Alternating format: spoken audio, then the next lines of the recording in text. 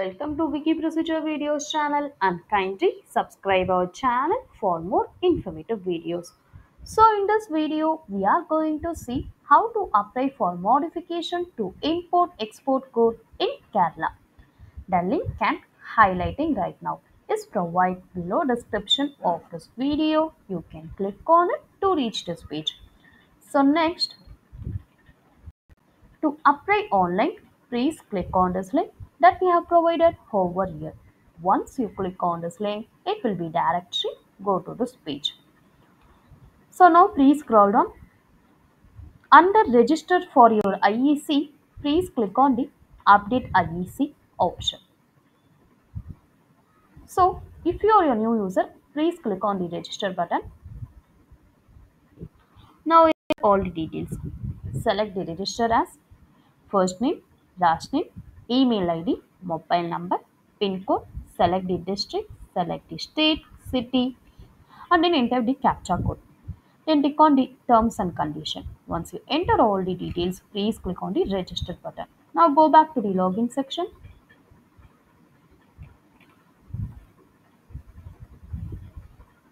So now enter your username, password along with the CAPTCHA code. Then click on the login button. So after logging, please click the checkbox for by registering you are agreeing to our terms and condition and then click on the send OTP button. It will receive your OTP on your registered mobile number or email ID. So then enter the received OTP under enter email OTP and enter mobile OTP. Then click on the register button to get a pop-up message. User has been registered successfully. Please refer your registered mail ID for username and password. Please close the pop-up by selecting the close icon and then click on the login as stated above. So once log in, we will reach the modify IEC page.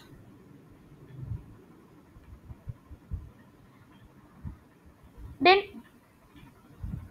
we shall make use the required section as per the requirement from general information or details of partner, director or bank information or other details or declaration or application summary section as appropriate.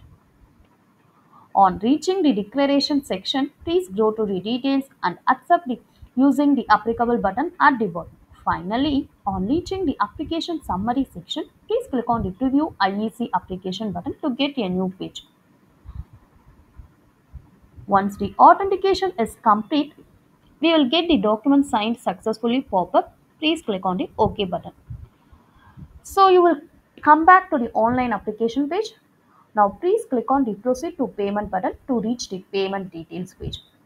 Then please scroll down at the bottom to find have you already paid payment system or legacy draft application option. Please click the no option and then click on the submit button to get the payment mode online page. Please go to the details and scroll down. Then enter the CAPTCHA and finally click on the confirm button to reach the payment gateway page. So on the payment gateway page, please complete the payment gateway requirements. Once the payment is made, we will get e-payment receipt. Please use the download receipt button to save this receipt and keep it safe for future reference. This application will be proceed further. SMS update on application status will be sent to the applicant's mobile number. Please follow the department notification. The submission to modify IEC will not be auto upload. The applicant must generate a copy of the updated IEC by using the option from the online portal. Once the department finds the application details and documents are appropriate, the IEC code will be updated and the same will be sent to your registered email ID. And in below section, we are provided the fee section. Please scroll down. So you have to pay sum of 200 rupees for modification in importer exporter code. In case the application for modification is made after 90 days,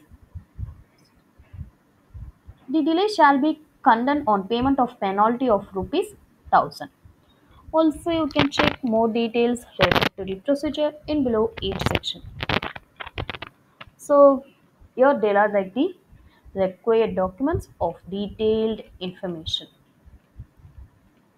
And then office and location section provided with the department and contact details that need to be approached for this process. So we are provided all the information in each and every section. So which is very useful for you. If you have any queries or about videos, just comment us so we will get back to you as soon as possible. And kindly subscribe our channel for more informative videos. Thank you.